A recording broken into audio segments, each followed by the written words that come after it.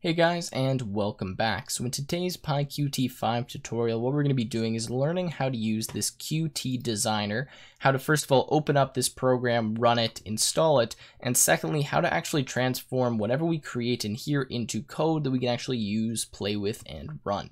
So the first step is actually bringing up this Designer window and making sure it's installed on our computer. So to do this, we're going to go to our command prompt and we're going to make sure that we've installed PyQt5 tools. Now I did this in the previous video, but if any of you weren't following along, what you need to do is just pip install PyQt5-tools. You're going to do this in whatever version of Python you're working with. And now what we're actually going to do is look for what's known as the site packages folder inside of our main Python folder. So whenever you install Python on your computer, you're going to have a directory that has Python and all of the pip packages that you've installed. And that's what allows you to import them and use them and install them actually using pip. So we need to find this folder.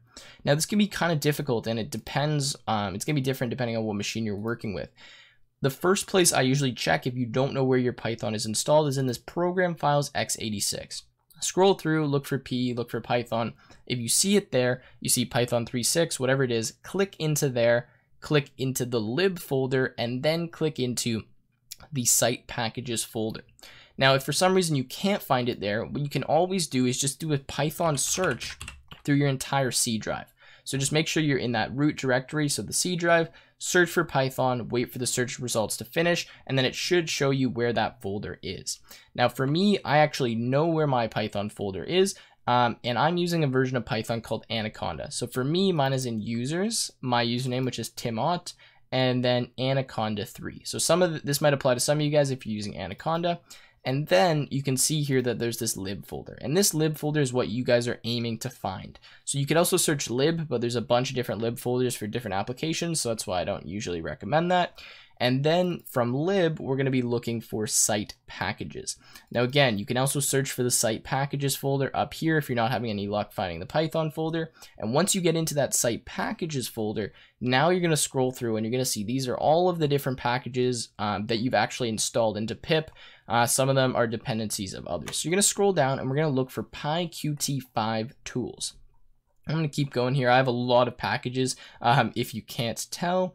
And look for PyQt5, wherever that is, and then tools. So PyQt5_tools. I guess you could also search for that folder as well. It'll just take a long time to find it. Once we're inside of here, what we're going to do is look for this Designer application. It shows the little Qt icon, and it shows up right here. Now, the first thing I'm going to do, because I don't want to have to go through this process every time I want to open up this Designer, is just create a shortcut. So to do that, I'm going to right click and I'm going to go to create shortcut like that. Now it's going to pop up a shortcut for me like that, and I'm just going to drag it to my desktop or somewhere where I'm not going to lose it. Now I've already got one there, but I'll just override that. And now I have a shortcut to Qt Designer and we're ready to start using it. Quick side note here, if you are not finding this in Anaconda, it might be because you're using a virtual environment. So go inside this envs folder, look through your virtual environment, and then you'll be able to open it and run it. Okay, so next we are actually going to run this now and start playing with Qt Designer. So we're going to open this up here, and the first thing we need to do is select what we want to create. Now, typically what we're going to be doing is selecting a main window or a widget. Now, a main window is what it says, is that main window, similar to what we created in the last video. A widget will be something that we can place inside of the main window. So sometimes if you already have a main window and you want to create a widget that maybe you'll place somewhere inside of it, then you would choose widget. But in our case, since we're just starting out here, we don't already have anything, we're going to use main window. Now for screen size, you can select whatever you'd like. I'm just going to do default size and then go ahead and hit create. And now what I can do is start by resizing this window, and I can start dragging and dropping things into here like I showed you in that very first tutorial. So let's say I want to add a push button somewhere.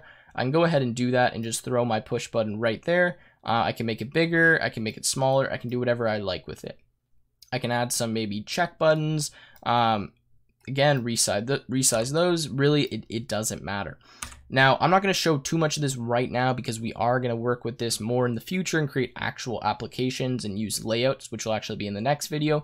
But what I'm going to do for now is just create a button and a label, and I'm going to show you how we can actually turn this button and this label that we've created here into code that we can actually use. So for this label, all I've done to modify this is just double click, and I'm just going to say, hello, my name is Tim. Now for this push button, same thing, I want to modify it, I double click, and now I can change this button to say something like press me. Now the first thing we're going to want to do whenever we create some kind of objects in here is we want to change the object name. And the object name is going to be how we actually reference these objects from the code. So for example, this button here, right now it defaults to the value of push button, but that's not very useful to us. So what I want to do is change this to be button 1. Something like that, okay?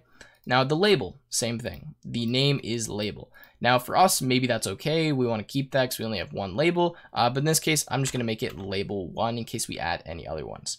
Now you guys can see there's a ton of different options on this right bar here, and this is what's known as the property editor that you can mess with, you can change, and you can change the background to do whatever you want, you know, all that kind of stuff. I'll let you guys play around with that. You can change the font size here, how big everything is, very useful.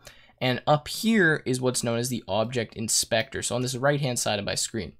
Now this is useful because you can actually see what all of the different items you have are and where they sit. So for example, the menu bar, which is up here, and I can modify it by double clicking and maybe add file or something like that. And you see when I do that, it actually asks me if I want to type something else in this menu bar as well, which I'm not going to do right now. And now if we look here, you can see menu bar, menu file, Q menu, and it kind of goes through everything that we have. So let you guys play around with this and add some different objects in, but we will be talking about these throughout the future tutorials. But for right now, I'm just going to go ahead and save this, and it saves these files as a .ui file. Now a UI file is going to be what we're going to use to actually transform this into code. So what I'm going to do is just save this into my tutorial folder, which I believe is somewhere here. Maybe I'm in the wrong one. 1 second, guys. I think I passed by. There it is. So I'm going to save this as test and just go ahead and hit save, and make sure you know where you save this file because we need to use this to actually turn this into code. Now, quick side note here, if you actually want to view what this looks like in like a real window, I believe what you can do is go to form and then go to preview, and what this will do is pop this up so you can actually see how it looks without kind of that little grid behind it. Obviously no logic is going to work because it's just a what do you call it, a GUI, but you get the idea there. Now to turn this into code, I'm going to show you how we can use a command line interface thing to do this.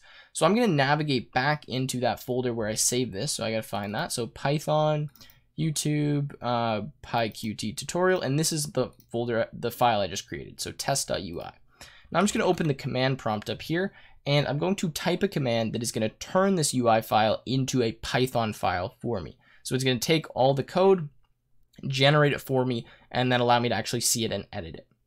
So to do this, what we're going to use is PyQt5. So start by making sure that this command works by just hitting enter, and if you get some kind of output, whether it's an error like this, that says one input UI file must be specified, then it's working properly. So we're going to do PyQt5 -x, which stands for executable, and then we're going to type the name of our UI file, so what we want to transform into code, so in this case test.ui.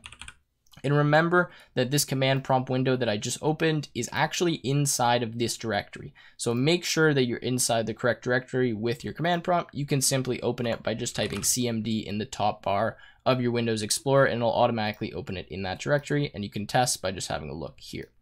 Okay, so we're going to do PyQt5 test.ui -o, which stands for output file, and then the name of the Python file you want to save it to. So in this case, maybe we'll just do test.py.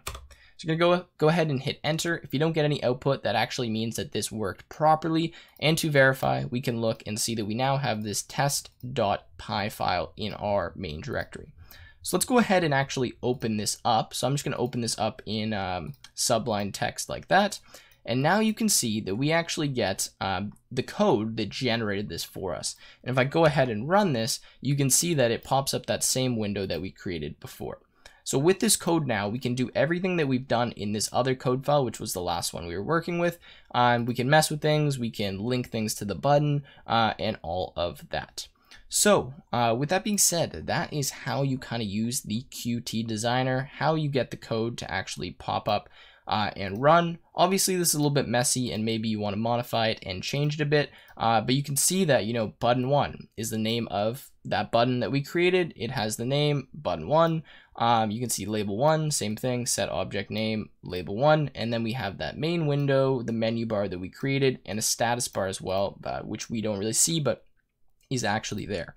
So if we want to create like a button link, create a method, you can link that to the button up here like you've done before, and all is good. So with that being said, that has been it for this video. I hope you guys have an idea how to use Qt Designer and got it up and running all right. If you have any questions, as always, let me know down below or join my Discord server. With that being said, I will see you guys in another video.